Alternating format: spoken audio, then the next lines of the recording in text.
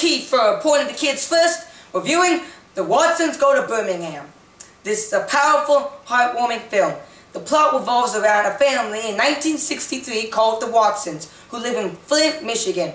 One day they decide to visit family in Birmingham, Alabama for the winter.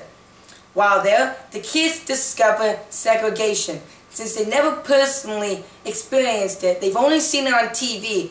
They not only have to comprehend what's going on, but also have to get over the fear that it's real.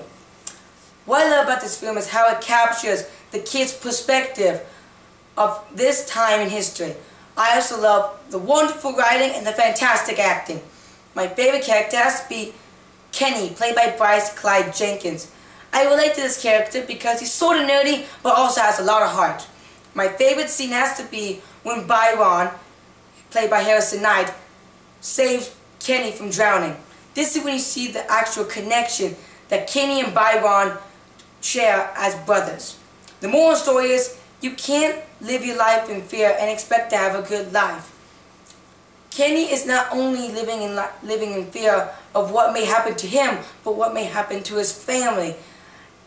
And he has to understand that's how to get over this crisis in this time in history. I give it 5 out of 5 stars and recommend it to 8-year-olds and up.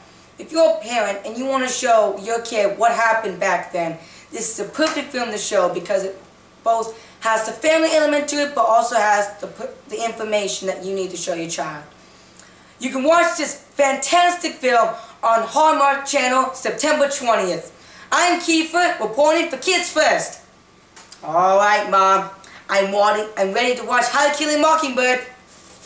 Popcorn fight!